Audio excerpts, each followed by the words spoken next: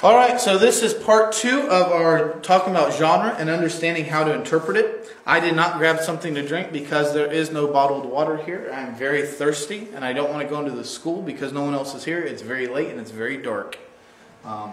Anyway, so let's get into Gospels. And this is probably the genre that has the most misunderstanding, I think, out of all of them, even probably the law included. So anyway, the Gospels are eyewitness accounts of the life, the death, the resurrection of Jesus, written specifically to convince the reading audience that Jesus was indeed the Son of God. Okay, that sounds straightforward. So let's look at things. The Gospel is a narrative, but it follows the biography format. So we could say in a way that Jesus is a biography and not necessarily narrative, or maybe it's in the middle, that it's a biography that is a narrative. Okay, I get that. That makes sense. So when we look at this, this is where we really need to understand genre. All right, because some people might say there are so many false statements in the Gospels. One guy says that there's 2 angels that are at Jesus' tomb, and one of them says there's one, and one author says there's 1 woman, and some says there's a slew of women, that most of them don't even get named, and some say that there's 1 demon-possessed man that Jesus crosses the Sea of Galilee to help, and some say there's 2, and there's so many contradictions. Well, at face value, I would say you're right. These do appear to be very different in these different texts. But if we understand the genre of the Gospels, I think we have to agree they don't break any rules. So for example, the Gospels are eyewitness accounts. I mean, by their very definition, each of these guys tell you this.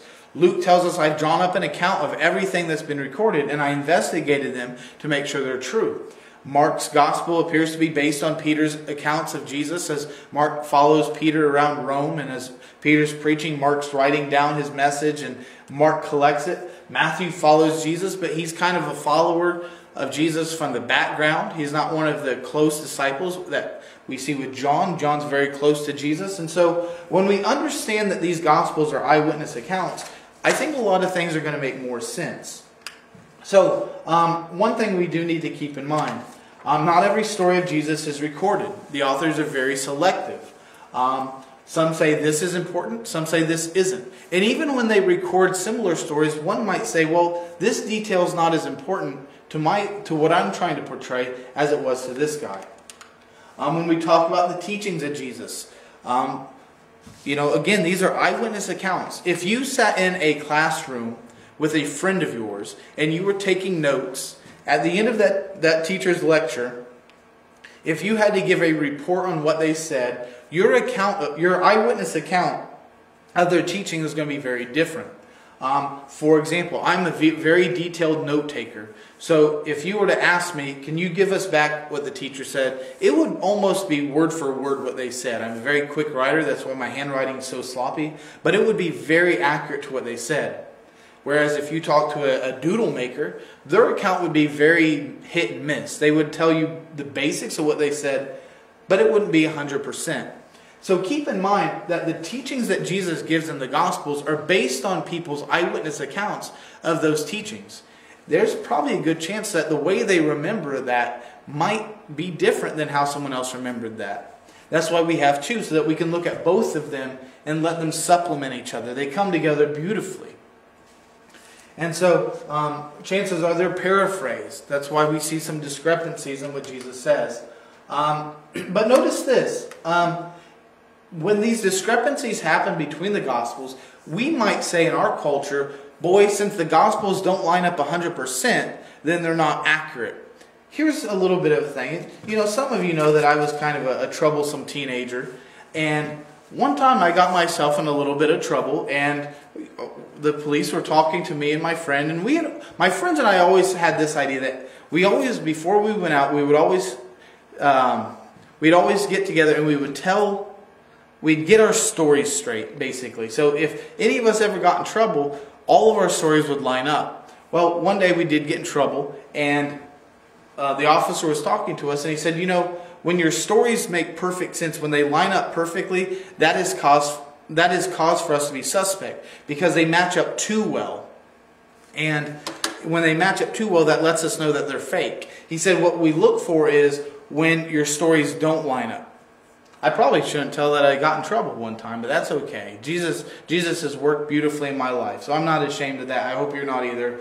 I think we'll all be okay. But anyway, when the stories have discrepancies, that reinforces that they're true. And so when we look at the Gospels, if all 4 Gospels were identical, we'd say this sounds made up. This sounds like one guy basically came up with this story and his 3 buddies agreed with them. But when we see that there's some discrepancies there, we see, well, maybe these aren't made up.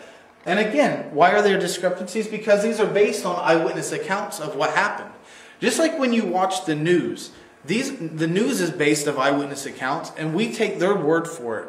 Like whenever they see those people, and where I grew up in Indiana, and even Ohio they did this, they'd always find somebody who just kind of looked different.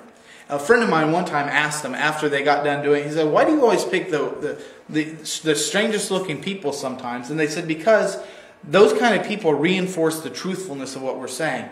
If we found someone that was wearing a 3-piece suit and looked polished, people would say, you made this up. But if we can find people that look like the average person, that speak like the average person, that reinforces it really happened.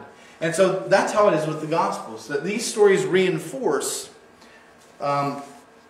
that these stories have really happened. And again, the people who were alive in Jesus' day, or the people, when the Gospels are written, some of those people are still alive when these stories are written. So if they were untrue, somebody could easily say, that's not right.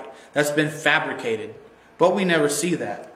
In fact, that just reinforces the truthfulness.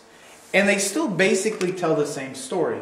They have what's called the same kerygma. The kerygma is a Greek word meaning the teachings about Jesus. So they all basically still teach that Jesus came, lived, He performed signs and wonders, He taught us how to live, He died and was resurrected for us. And so yes, there's a few discrepancies that might happen, but they don't get in the way of this basic teaching. So whether Jesus healed 1 demonic possessed man or 2, the point is He healed the demonic possessed people. You know, doing 1 is just as impossible as doing 2. I can't do that. Or, I can't believe that Jesus was raised from the dead because this guy said there's just 1 lady and this guy says there's like 20 ladies. Well, whether it's 1 or 20, they still report Jesus was raised from the dead. And I would argue, one guy's just focused on one particular lady and ignoring the rest. But anyway, they still all basically tell the same story with no discrepancies. Another fun fact is that first century biographies, they don't tell all the details about a person. Sometimes they leave out stuff that they don't feel is important to that story. When I read a biography one time and I put it down because I was like, this has nothing to do with this guy being the coach of this football team. Like, this is a meaningless story, so I put it down. In the Bible times, they're like, no, if it doesn't specifically highlight why he's important, we're not telling you that story. We talked about this last week, that in first century biographies, they can rearrange the material to highlight different aspects of their life. And first century biographies will focus more on how someone died, because they believe that someone's death indicated, or the manner of someone's death indicated what kind of person they were. Next. So when we read the Gospels, we want to ask this. What is this Gospel teaching us about who Jesus is? Very similar to the Old Testament narratives. But now we know that Jesus is God. So we want to ask specifically, what is this Gospel story telling us about who He is? Secondly, very similar to the Old Testament narrative, what does this story tell me about what Jesus has done? And thirdly, what does the Gospel tell me about what it means to follow Jesus? And again, are there discrepancies? Yes, because these are based on eyewitness accounts. But regardless, it's still going to meet these 3 things. It tells us who Jesus is, what He's done, and how we are to follow Him. I think I'm going to check my computer real fast to make sure it's not about to die. Anyway, the next one we want to look at is the letters. And the letters are written for specific situations in the lives of God's people at specific locations. So when we translate these, we want to ask, what is the historical context to which the author wrote? So again, we never start with, what does this mean to me? Well, you've asked the wrong question. What we want to say is, what did the author intend to say to them?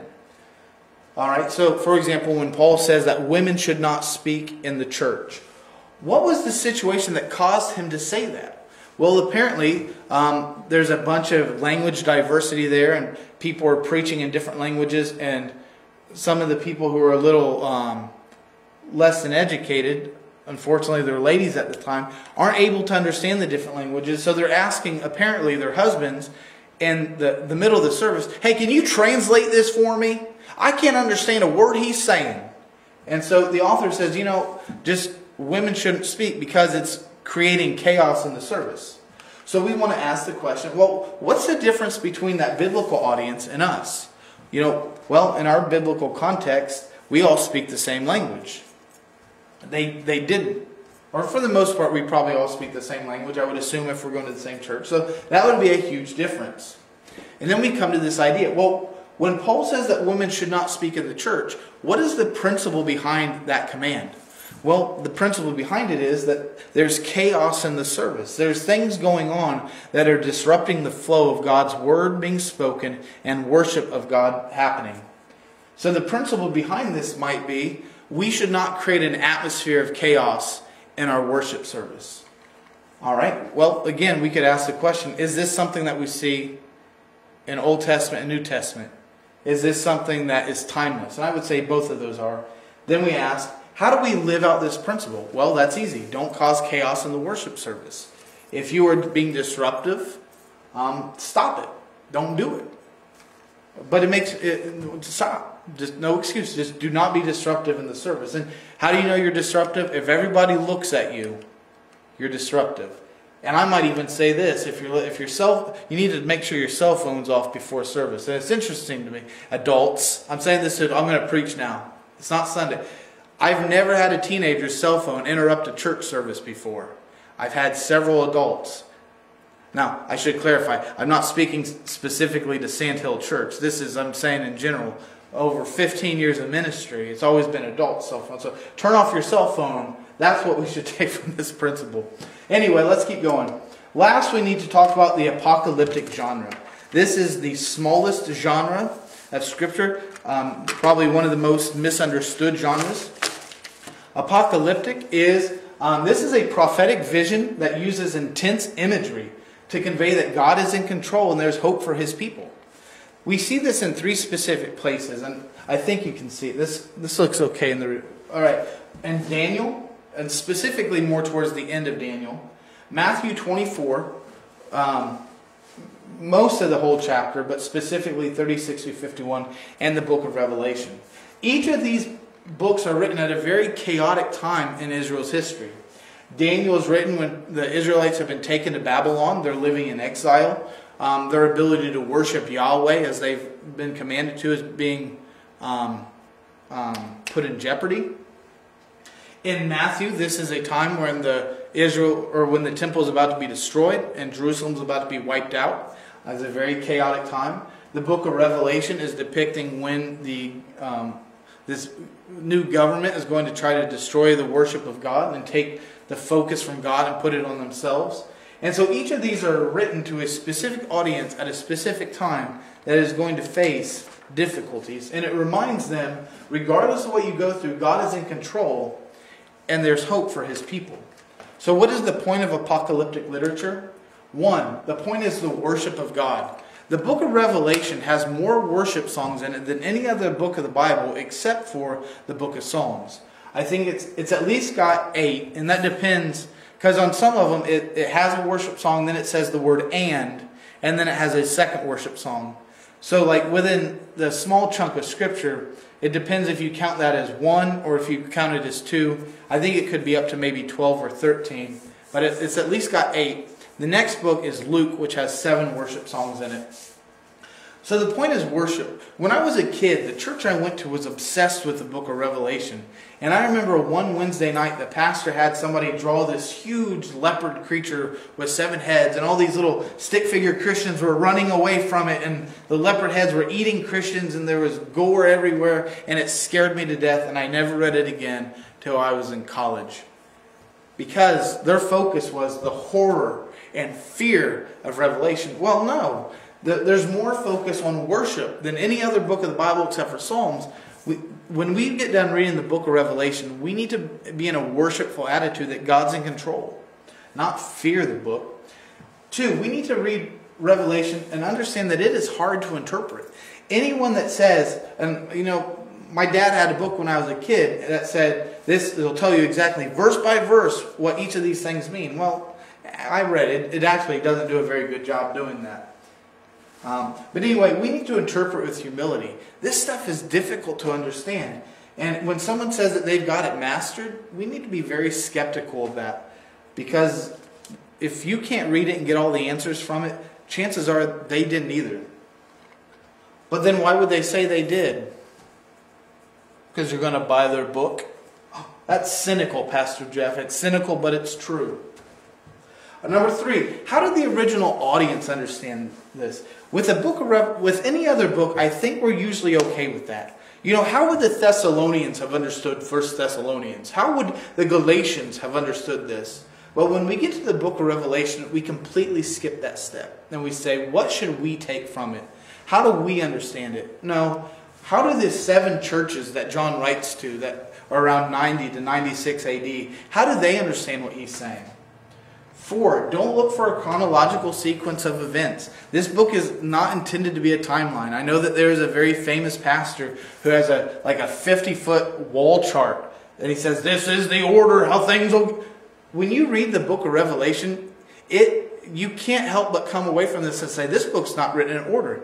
Because in one chapter it'll say something has been destroyed, but then later it'll talk about it being not destroyed.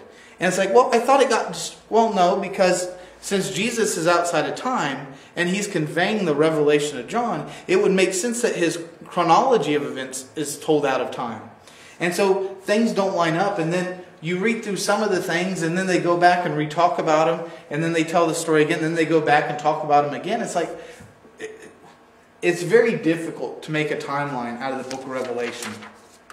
Number 5, with apocalyptic literature, we want to take it very seriously. We don't want to say, oh, this is a joke, and, oh, you can't understand that, so don't worry about it. Nobody should preach from Daniel 7 or Matthew 24 or the book of Revelation. That's not for us to... Well, you're not taking it seriously, because if it's in the Bible, it's intended for God's people to read, but it doesn't always mean that we take it literally. The Bible, or the apocalyptic literature, is using very intense language to describe things that are beyond our ability to comprehend. And so a lot of this is very heavily symbolic. So we could ask a lot of questions. Like when it says that Jesus comes in and his head is white as can be. And I didn't realize this. I was reading this yesterday. I always thought it just said that Jesus' hair is white. But actually it says his entire head is white. So it's like Jesus has like a nicely tanned neck below, but above the head he's straight albino. Well, that's weird looking. Well, what probably it's referring to an Old Testament reference where it says in the Proverbs that a person's wisdom will be told by how much gray hair they have on their head. And the whiter their hair, the wiser they are. Now imagine Jesus' hair's not white. His beard's not just white. His entire hair, beard, and face is white. So Jesus is the complete wisest person of them all. And we miss that if we just say, oh, when Jesus shows up, it's going to look like he's got baby powder all over his head. He's going to be so white, the sun's going to glisten right off of him. Well, no, you're missing the point. The point is that this is causing us, again, to worship Jesus because he's the wisest of them all. There's another passage where it says that Jesus is going to have 7 eyeballs. Oh my word, Jesus is scary sounding. Well, no. What it means is 7 means perfection. So if these are the perfect amount of eyes, it means that Jesus sees everything perfectly. That he's able to judge perfectly. That he's able to do everything perfectly because he sees everything well. But if we take it literally and we say, wow, Jesus is going to be one freaky guy. You know, all these old people at church always say, I can't wait till I see Jesus. I don't want to. He looks like a monster. Well, no. John's being very symbolic. Next, the authors are trying to explain fantastic concepts with their own limited vocabulary.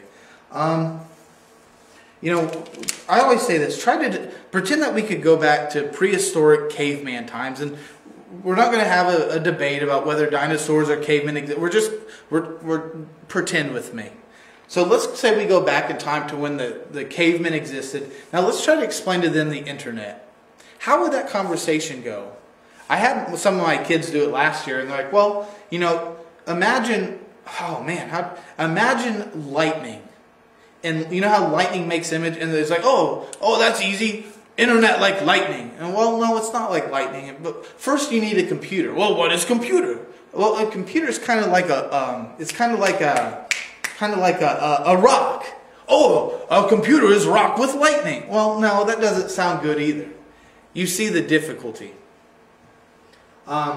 So now imagine John is seeing stuff that no one can describe, and the words that he uses fall short of what it truly is. And even John admits that, because notice he uses one key word several times. He always says like. I saw this and it looked like. It wasn't completely, but it was like it.